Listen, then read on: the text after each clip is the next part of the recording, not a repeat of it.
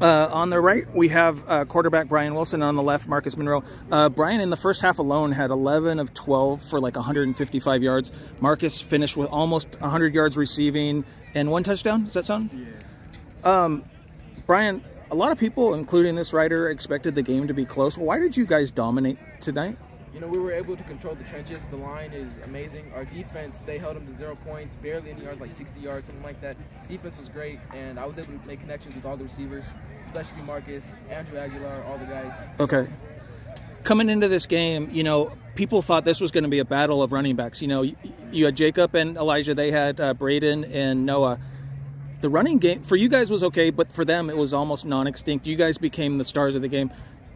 Coming into this game, what did you think was going to be the difference? Did you think it was going to be you guys, or did you think it was going to be a running game? I feel like we would pass more because they're putting everybody in the box, so like they're putting single coverage on us, and I just felt like we had better talent, and then we just finished them off. Are you a senior? Yeah. So, you know, Bryan's a freshman. He has 3 more shots of this. You only got 5 games. So the fact that you got to play 3-0, 3-0 against 2 really good teams, and you guys just dominated, how satisfying was that tonight? It was just really good playing with the guys that we've been playing with since freshman year, and yeah.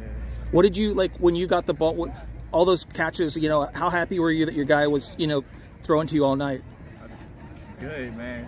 What, getting the ball felt so good because last year I didn't get the ball that much. What can you say about his, you know, just being a freshman and looking so steady out there, looking so calm? What would you want to say about him as a freshman and the leader of the offense? I feel like he got so much talent. He got room to grow, get even better. He'll be the best quarterback in the nation. Woo! You heard that, right? Yes, okay. Is it hard? How do you stay humble? Because you're having a lot of success.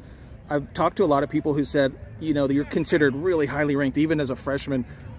Is it hard to stay humble, or is that something you get at home? No, humility is something that I've always been taught. It's pretty easy. Your family, your parents? Yeah, pretty easy for me. You know, I'm always confident, but still be humble is one of the things that my parents instilled in me. So on kind of a sad note, like, what would you want to say to your buddy who's probably having surgery right now? Yeah, Dennis, man. He was probably a really good kicker. He was... But it's one of your guys. Didn't you just feel terrible? Yeah, it was horrible, you know. What do you want to say to him, though? Just go ahead. Wish him luck. Yeah, get better, man. Well. We want to see you come back strong. Finish the season all for you. Okay. Yeah, it's all for you, Dennis.